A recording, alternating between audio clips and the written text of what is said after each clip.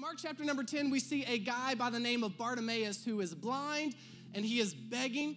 And we see that in this moment, there's people around who think that because of him being blind, that he's done something bad.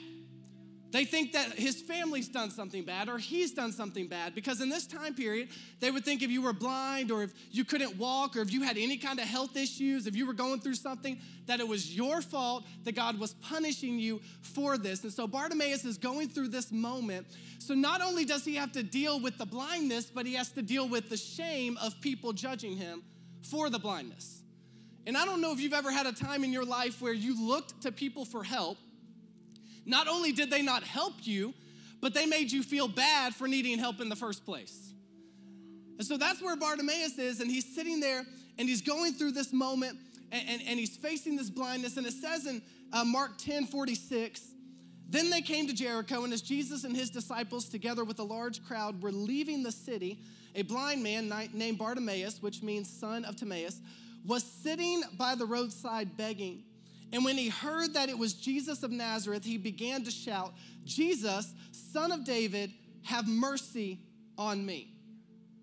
Bartimeus asks for mercy before he asked for anything else, which kind of leads me to believe that he had started to expect the same thing everybody else expected, that because of his situation, it was due to him or his family doing something wrong. He asked for mercy before he ever asked to be healed. And he cries out, he says, God, if you will show me mercy in my situation. And it says in verse 48, many rebuked him and told him to be quiet, but he shouted all the more, Son of David, have mercy on me. Kind of makes me think of my kids, right? Like when they're shouting and screaming at each other, it's like, hey, stop. But I have to shout to do it, so then everybody else, they keep shouting louder. But he's saying, God, I want mercy. And then they yell at him to be quiet in this moment. Have you ever gotten to a point, though, where you needed Jesus so bad, you were so desperate that you did not even care what anybody else said? Right? Like when they tried to silence you, or they tried to tell you it was impossible, or they tried to tell you to give up on it or to stop believing for it, you didn't care. That's where Bartimeus is. They tell him to be quiet, and Bartimeus is like, no, like this isn't your situation, this is mine. Help! He keeps crying out, even though they're telling him to be quiet. Verse 49, Jesus stopped and said, call him. So they called the blind man, cheer up, on your feet, he's calling you. Throwing his cloak aside, he jumped to his feet and came to Jesus. What do you want me to do for you? Jesus asked him. And the blind man said, Rabbi, I want to see. Now, obviously, Jesus knew what he wanted. This is Jesus, right? He knows all things. And Bartimeus is blind, so it's probably easy to guess what he's coming to you for. But Jesus wanted him to acknowledge the need, because one of the greatest things holding many of us back is our unwillingness to acknowledge that we have a need in the first place. And one of the greatest things that stops us from seeing God move in our lives is our unwillingness to acknowledge that we need him to move in the first place. So when Bartimeus shows up asking Jesus for help, Jesus is like, cool, I'll help you, but time out. What exactly do you want help with? I need to hear, I need you to acknowledge that there is something that you cannot do on your own. There is something that you cannot conquer on your own. You cannot overcome on your own. Verse 52, go, Jesus said. Your faith has healed you. And immediately he received his sight and followed Jesus along the road. I love that Jesus said, your faith has healed you. Did not say your effort has healed you. He didn't say the fact that you were good enough that it's healed you. He did not say that your talent has healed you. He did not say that your good looks has healed you. He said your faith has healed you. It was the faith that brought the healing. Nothing else but the faith. Nothing else but his faith in that moment. And what I know is that no matter where you're at in life today, no matter who you are, no matter where you come from, no matter what your situation is right now, no matter what you walk through the doors going through today, we have all experienced moments of desperation. We've all experienced moments of desperation. We've all had times in our lives where something was not functioning the way that we wanted it to. Things were not going the way that we wanted it to. And that could be such a difficult moment. And that's where Bartimeus is. He's blind. He's going through this blindness. He's out there begging, and he hears that Jesus is there. Then he calls out, and he's desperate. And we know that he's desperate because he calls out to God. He calls out, he says, Jesus, hello, and everybody's like, shh, be quiet. So what's he do? He shouts even louder because he was desperate in the moment, and he knew that Jesus was the answer. But he was surrounded by people who were trying to stop him. And this can be, in these moments, such a discouraging place to be, right? Where you know that you need Jesus, or you know you need something to change. You know you need some help. You look to people, they won't help you. You cry out for Jesus, and then other people are there telling you that, well, he's not gonna help you until you get some things in order. He's not gonna show up for you until you do some things. You need to be quiet. You need to just sit down for a little while. You're not really at a place, right? Like you gotta serve the Lord for 10 years before you can do anything great. What you asking him for help for? You owe him right now.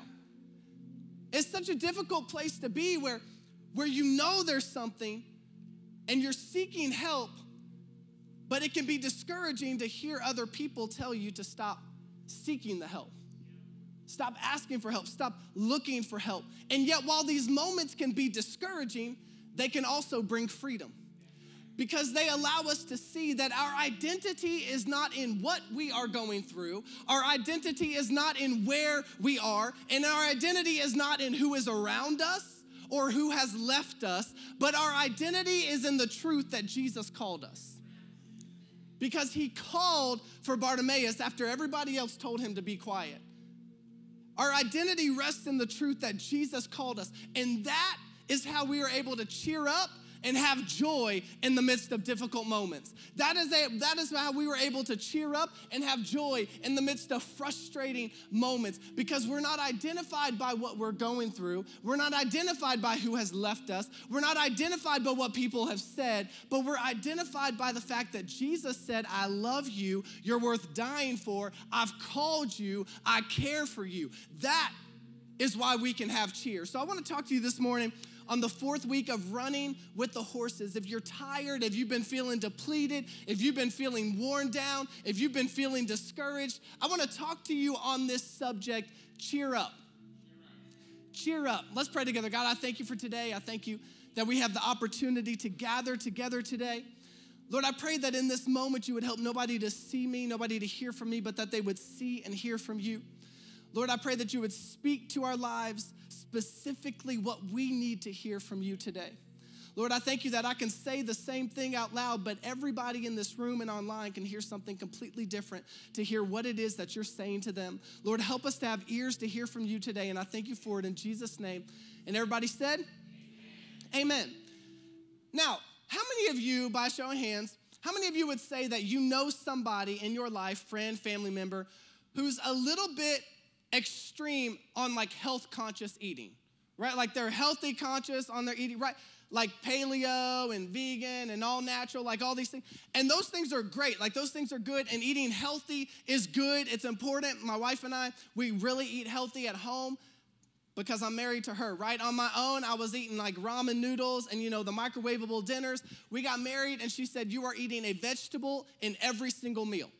So every time we have dinner at home, we're eating healthy. But there are days where I just want to have a bad day of eating. You know what I mean? You just kind of wake up, and it's one of those weeks, and you just want to veg out. I'm eating today, right? I've been working hard. I've been going through all this. I'm eating today. And there's those days that happens. And all I ask is that if I want to eat a Krispy Kreme donut cheeseburger, 5 chocolate chip cookies, and some ice cream, all I ask is that you let me eat it in peace. That's all I ask. Is that too much to ask? No, right? I'll let you eat your leaf in peace, but let me eat my stuff in peace. And the reason I'm so passionate about it is because about 10 years ago, I had gone to this business luncheon with this guy, did not really know him at all. And we're sitting down, we're eating, everything's going good, it's a wonderful meal, great.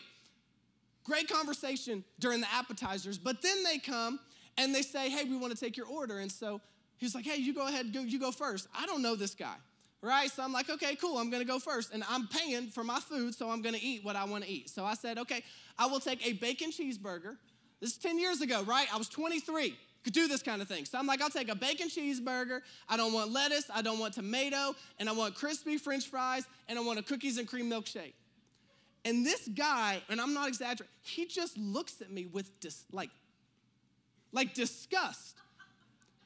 So I was like, oh man, like, are you okay? Everything good? He ignores me, and then he says, I will take the kale salad with no dressing. I'm like, hey, bold choice, you know? Cool though, hey, we're living. You're paying for your meal, I'm paying for mine. This ain't one of those business luncheons. You got your own thing, you do it. So I look at him, and he looks at me again, like he orders and then gives me a look. So again, I said, hey man, everything good? Like, you good? And he said, trying to bulk up? I don't know you. Who are you talking to? So you trying to bulk up? And see, this is the thing, like there's Dustin in my head and then there's Dustin what I say, right? Like, so in my head, what I wanted to say, okay, Peter Rabbit, like, you know, eating a kale salad with no dressing, right? Like, I'm not sitting here saying anything to you. Like, that's not even a salad. That is grass. Like, you are eating a leaf like this at this point. There's no dressing. But instead I just kind of looked at him, you know, and he said, well, you know, I don't understand how people eat like that. Because God only gave us one body. Like, dude brought God into it. You know, he knows I'm in ministry. So, I mean, what am I going to... And I wish, like, that I could tell you that I stood firm, stood strong, but I was still in, like, people-pleasing mode. So I was like, okay, you know what? I stopped the waiter, and I said, hey, like, I don't want the cheeseburger. Forget about cheeseburger. I'll take a kale salad, too. But I do want the dressing. You know, like, give me some ranch, like, douse it in ranch. I don't even want to, you know... And here's the deal. I had never had kale before. Furthermore, I have never had kale since. Because he places this thing in front of me, and I tried to eat it, y'all, and I was just like, I can't. And so that's kind of the icing on the cake, right? Because I was sitting there looking at a salad I was not going to eat, and I realized eating healthy is expensive because the salad was $15. My burger was $9. So instead of enjoying this perfectly good burger for $9, I've wasted $15. And in that moment, I was like, you know what? I'm never going to let somebody push me around again. I'm going to eat what I want to eat in the moment. Because I eat good on the most part, but I'm going to do this sometimes. But I've thought about this day multiple times ever since. Like, it's just kind of replayed in my mind randomly sometimes when I'm getting a Krispy Kreme donut cheeseburger or something. I'll think about this moment and how I would have played it differently now that I'm older, right? And one of the ways I would have done is when he said, I just don't understand how people eat like that, I would have told him, well, that's cool. You don't have to understand because it's not for you. It's for me. So you ain't got to understand how I'm eating this wonderful bacon cheeseburger and a cookies and cream milkshake because it's not for you in the first place. Now, that was just a burger, but I can't help but wonder how many times in our lives we have missed out on the good things God had for our lives because we've been so worried about the opinions of everybody else. I can't help but wonder how many times we've stopped short of what God wanted to do in our lives because we were so worried about what everyone else had to say. Bartimeus was blind. He cries out, and they tell him to be quiet. What if he would have listened? Because everybody else had an opinion about his situation. But let me tell you a secret. When it comes to people trying to tell you that they don't understand, when it comes to trying to make people understand how it is that you're doing what you're doing in your life, how it is that you're believing for what you're believing in your life, and they're like, I don't understand you, I don't get you. Here's a secret, and this is the first thing I want you to write down, type in the chat, whatever it is. They don't have to understand. They don't have to understand. You do not have to help somebody understand something that is not even for them. You don't have to help them understand something that does not even affect them. It said in verse number 48, it says, many rebuked him and told him to be quiet. But he shouted all the more, Son of David, have mercy on me. Stop allowing people to talk you out of something that is not even for them in the first place.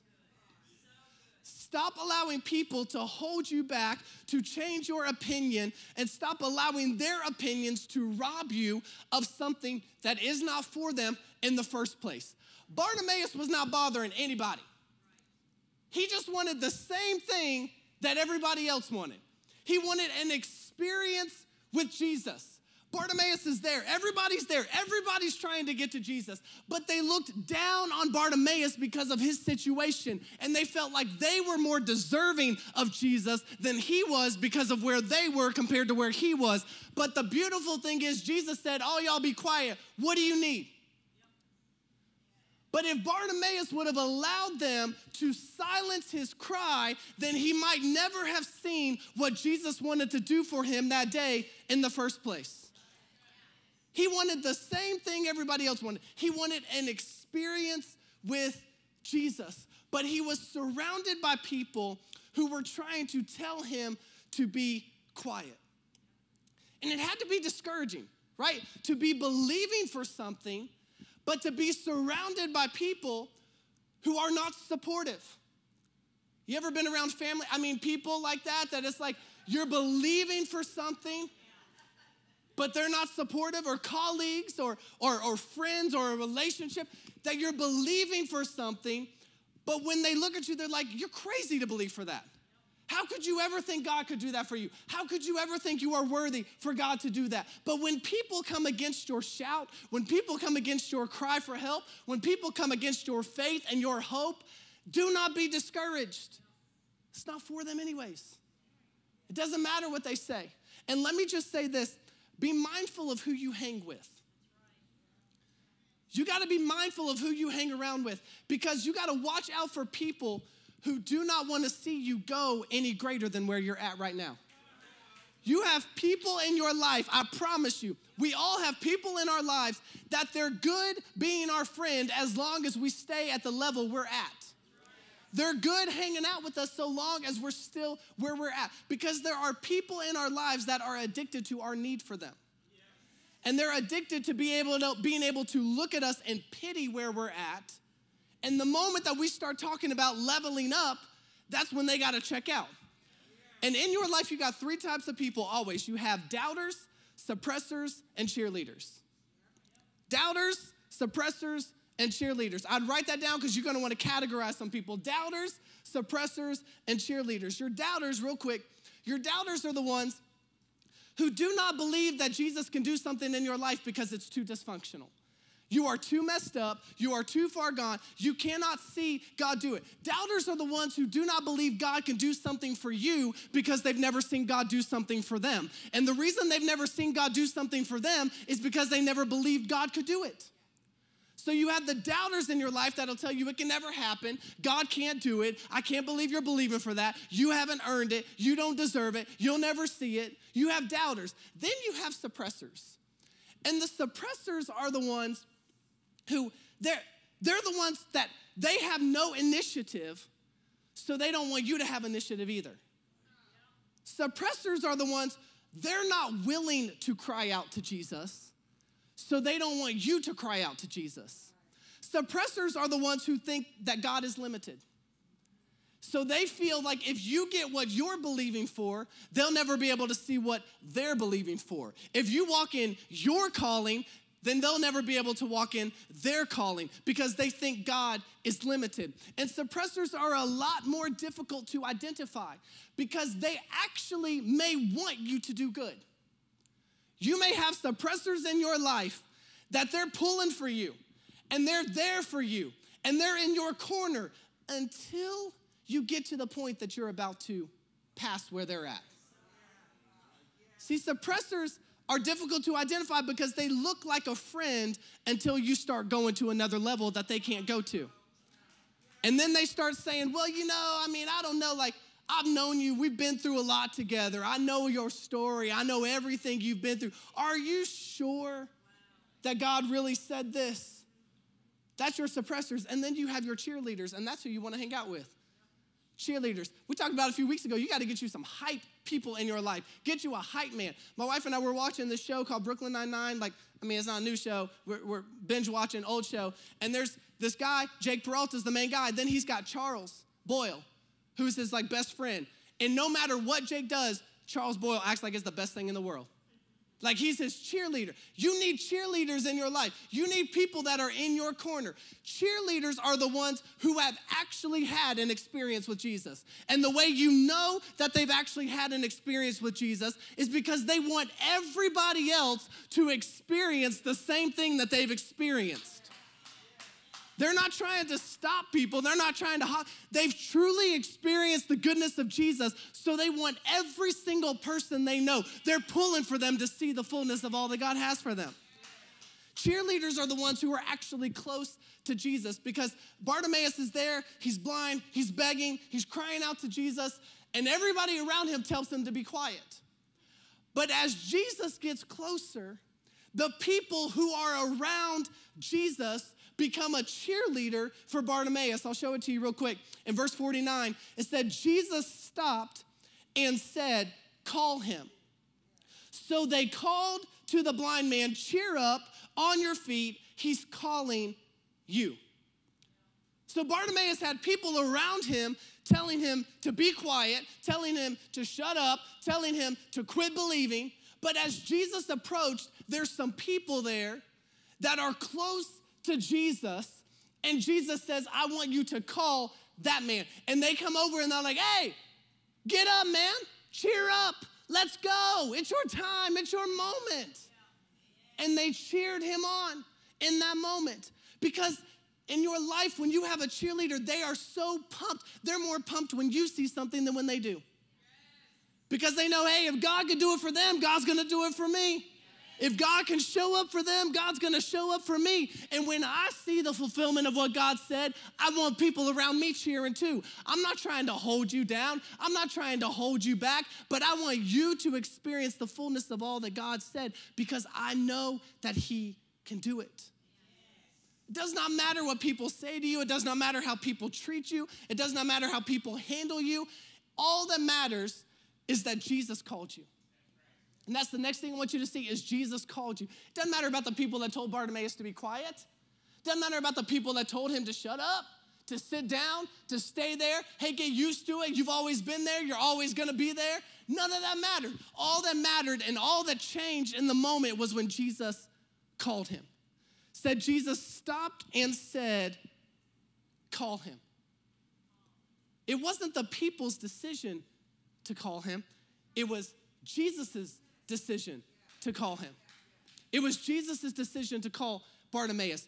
Do not put your identity in what anybody else says about you. Do not put your identity in who leaves your life. Do not put your identity in who is surrounding you. Put your identity in the fact that Jesus called you.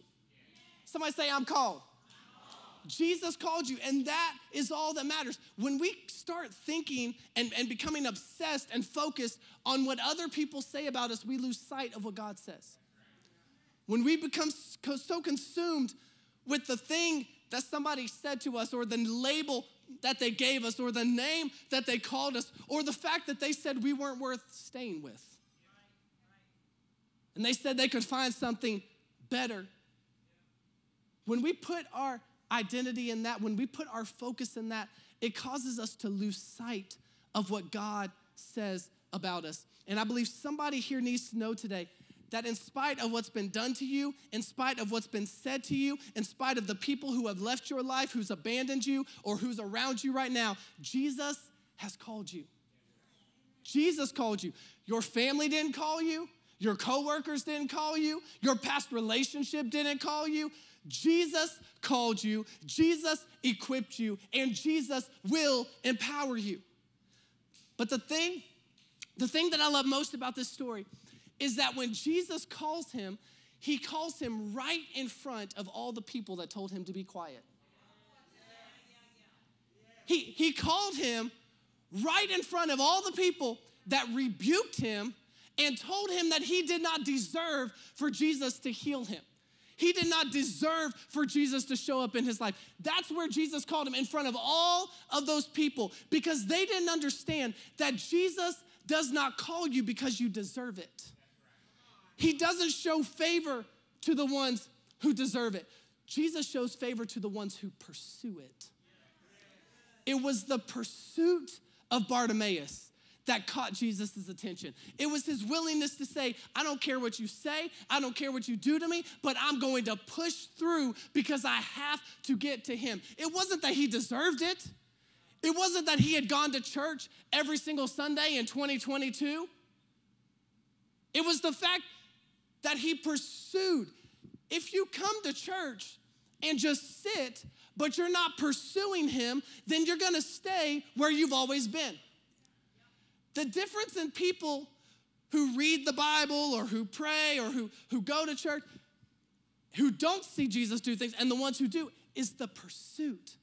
Because there are so many people who are just living the religious life where I'm checking the box, that I've done this and I've done that and I did this. Now I know God's going to do it. And so many of these people around Bartimeus, I have to believe, they thought that because they were doing these things that they deserved it more than him. And Jesus said, no, it's not about what you've done. It's not about you deserving it. It's about the pursuit.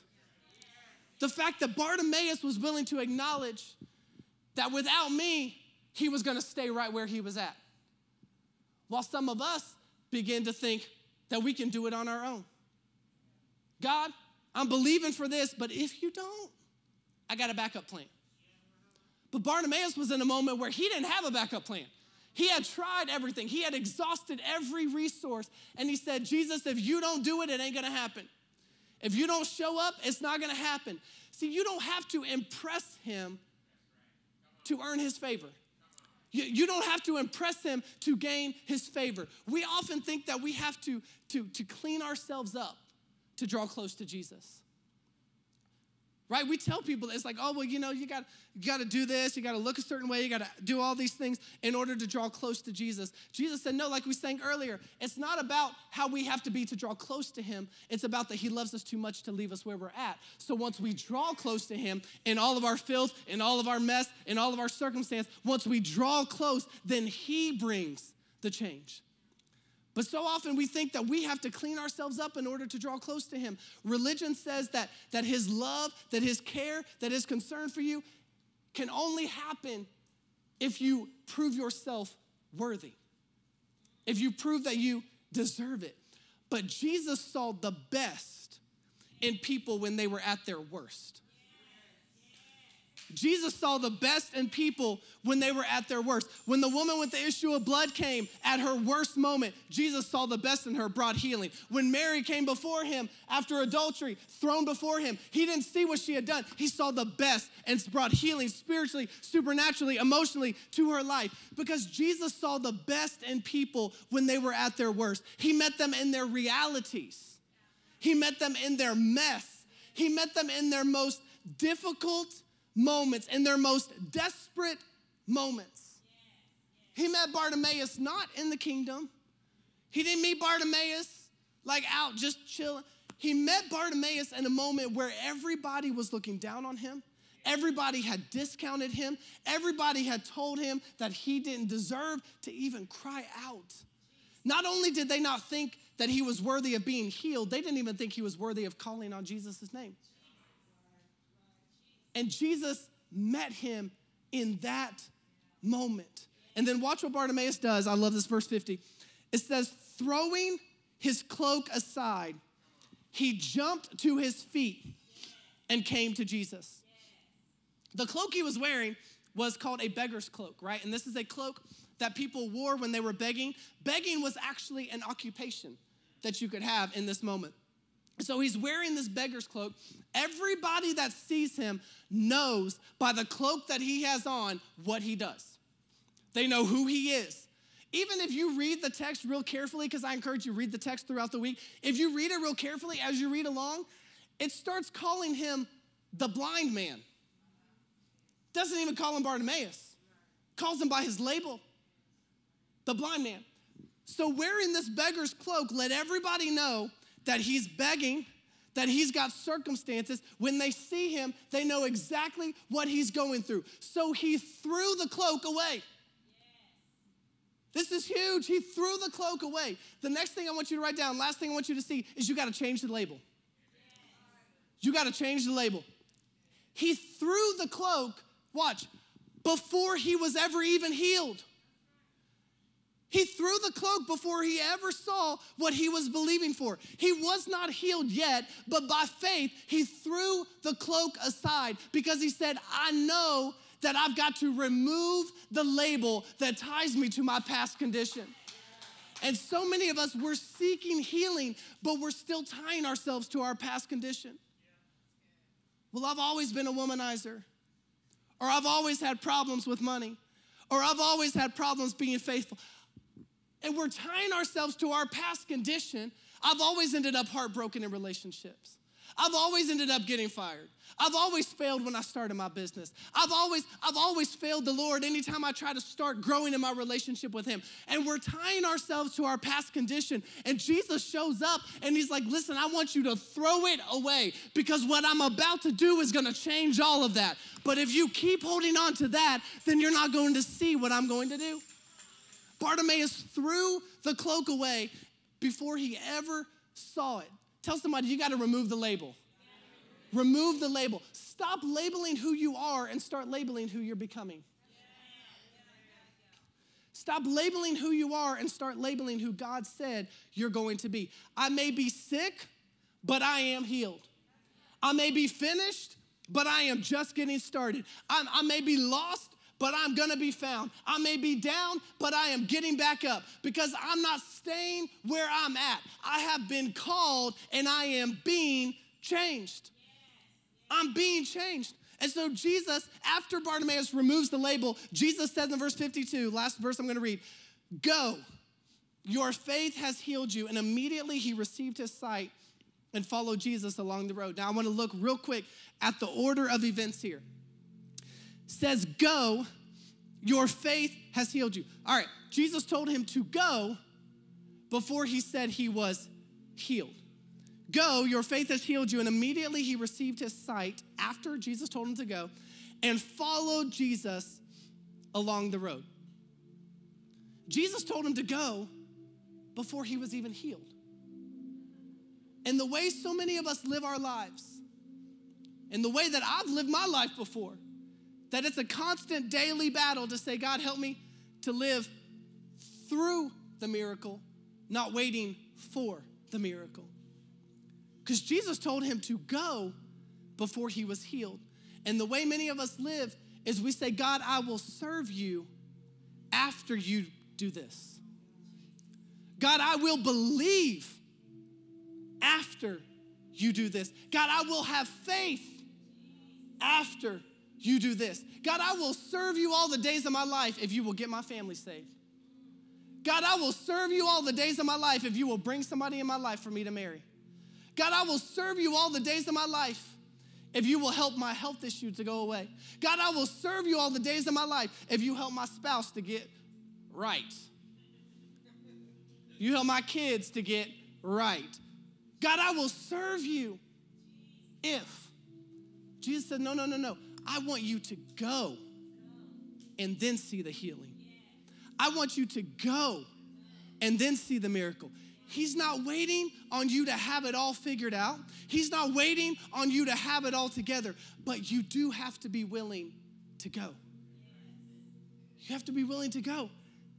To say, God, I praise you in the midst of this storm. I praise you in the midst of this battle. I will tell people of your goodness in the midst of the opposition. I will tell people about how amazing you are, even though I feel like I'm in the darkest valley that I've ever been in. I will tell people that you are a deliverer, even though I still feel like I'm in a difficult moment. I will tell people that you're a provider, even when I feel like I don't know how I'm gonna make it this month. I will speak of your goodness. I will walk alongside of you. I will go with you because, God, I'm not serving you because of what you do for me, but I'm serving you because of who you are. You have to be willing to go, even if you got to start blind. God, I don't see a way out of this. I don't see it getting better. I don't see the diagnosis changing. Been to the doctor 4 times, like, hey, I know you got it wrong because I got faith. No, it's still the same. Next day, I know you got it wrong, God, I still have faith. Same diagnosis. God, I'm going to go blind. I don't see it yet, but I'm going to go blind. I'm gonna go even when I don't have it all figured out. You gotta go, because here's the thing, Jesus called you. Jesus called you. And if he called you, you know that he will fulfill what he said. In spite of where you're at, in spite of where you've been, in spite of who's around you, in spite of what you've been going through, Jesus called you. And that's how we're able to cheer up. Tell somebody next to you, tell them, cheer up. Cheer up. That's how we're able to cheer up. That's how we're able to have joy. Not because I see everything changing, but because I know that Jesus called me, and I know that he is faithful, and I know that he will do it. And I know that even though it may not have happened right now, it may not happen tomorrow, it may not happen next week, it might not even happen in 2022. I know that Jesus called me, and if he called me, he's gonna do it. So I have a reason to cheer up. I have a reason to have joy. I have a reason to have hope. I have a reason to believe. I have a reason to know that it's not always going to be this way. And even though I may be tired right now, even though I may feel depleted right now, I may have more questions than answers right now, I'm happy. I'm cheerful because I know that I've been called by the only one who can truly change my life.